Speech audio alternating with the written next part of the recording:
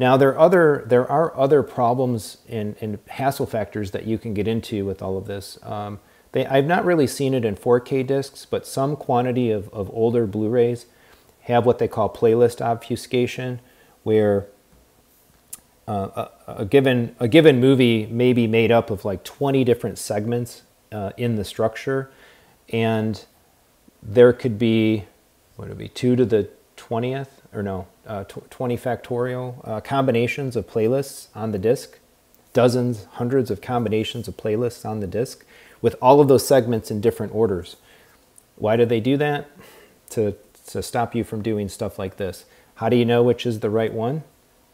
Well, spend a couple hours in trial and error, watch the movie through, and make sure that you get the result in the right order. Or hope that somebody else, right, on the MakeMKV forums or somewhere online has already figured it out, and for the specific disc release that you have, has identified, oh, you want playlist 573. So you rip that one and you ignore all the others.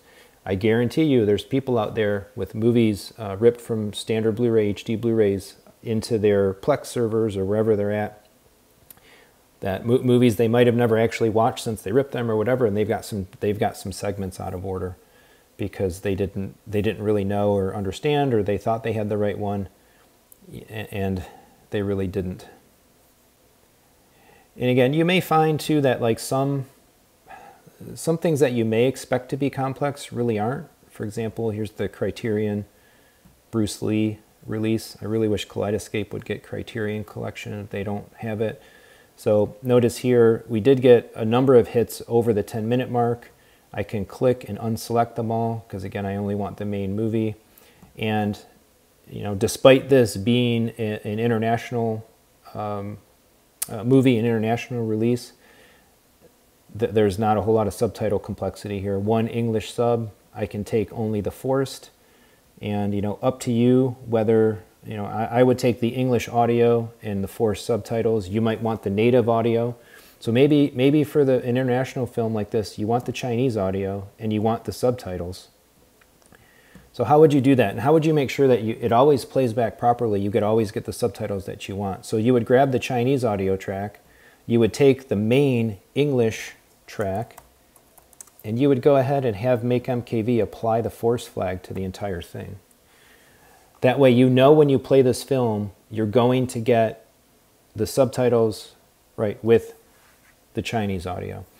But this starts to get really complex. Like if you want, say in this, you know, this film, you wanted the original Chinese audio, but you wanted the English dub, but you need the subtitles to go with the original Chinese audio if you wanted it. In that case, you wouldn't want to put the forced flag on here. And you'd probably want to just give this a different name, not call it forced because it's not forced. But it starts to get complex because if you needed the main subtitle track to go with the Chinese audio, but you needed forced items out of the forced subset of that to go with the English audio, now you've got an MKV with 2 audio streams, 2 subtitle streams. Which one is the default? Which one is going to play by default? You're going to have to, every time you go to play the movie, you're going to have to figure it out, right? You're going to have to make selections and you're going to have to set it up appropriately. Last thing I want to show has to do with TV series. The release of Neon Genesis Evangelion. So you might think that a given disc for a television series would automatically have 4 or 5 or 6 playlists representing an individual episode. And most of the time you might be right, but not always. Here you go. One playlist, all the chapters. Whether this disc had 3 or 4 or 5 or 6 episodes on it, you can play it to know for sure, or maybe look at the information that came with the release. You know, maybe it's just different segments in the map or whatnot. But there it is. Every episode on this disc mushed together into one single playlist. So if you rip this to individual files, prepare to do some work, because if you want to tweeze this out into episode 1 and 2 and 3 and 4, you're going to be doing that by hand.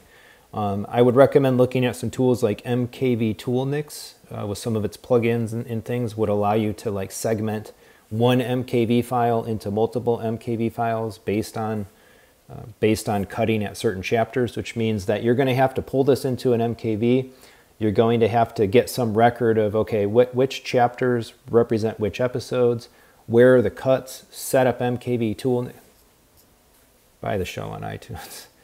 And not only that, but let's see, 1, 2, 3, 4 English subtitle tracks with the force stuff. I guarantee you that there's some stuff that you need if all you keep is the English language here.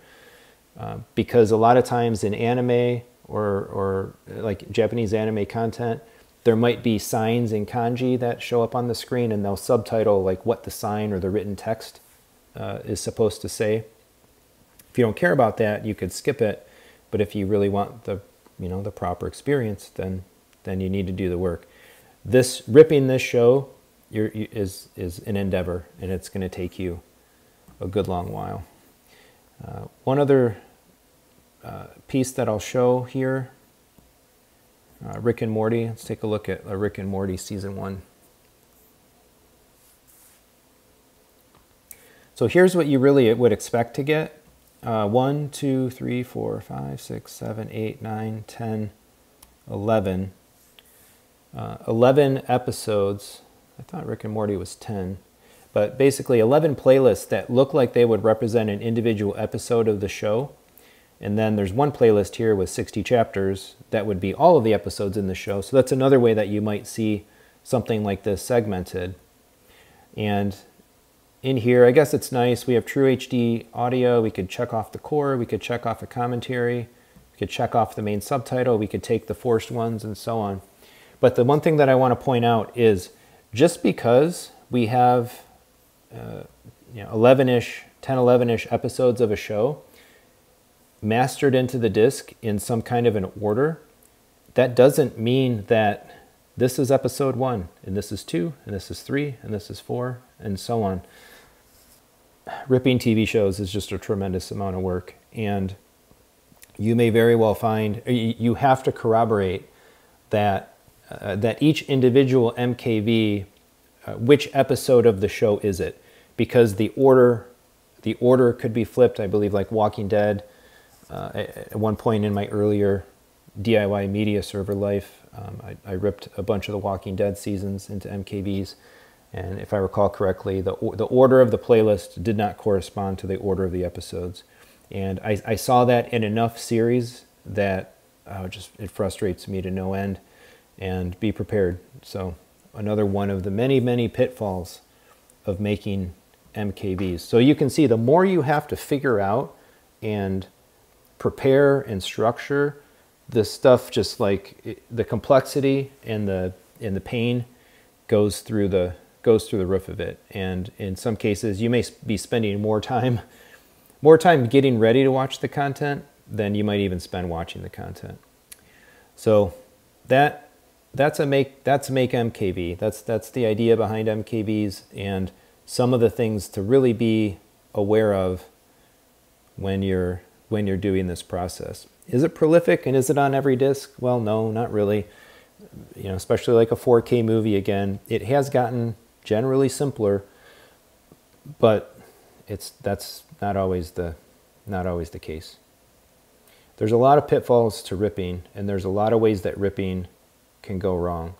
So if you're going to go this route, you really want to think it through and make sure that you've got your reasons, legitimately in mind for why you're doing it, what you're looking to get out of it, how you're intending to use it, and so on. So look for some future videos where we'll go into more details of the next steps, like how do you store this stuff on a NAS, or how do you serve it around your house? What kind of players might you want to use for this?